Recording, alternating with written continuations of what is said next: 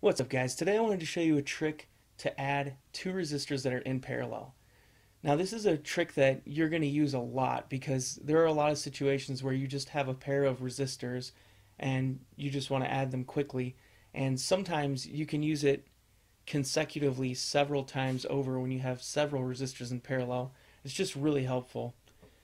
So the way you do it is you take the product of the resistances and divide it by the sum of the resistances. So here we have R1 is 6 ohms, R2 is 3 ohms.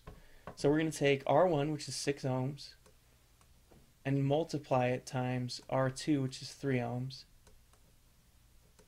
And then we're going to divide that by 6 ohms plus 3 ohms. And when you do that, you're going to get that the R total comes out to be 2 ohms. Like I said, this is a really useful trick. You're going to use it a lot, so I definitely recommend mastering it.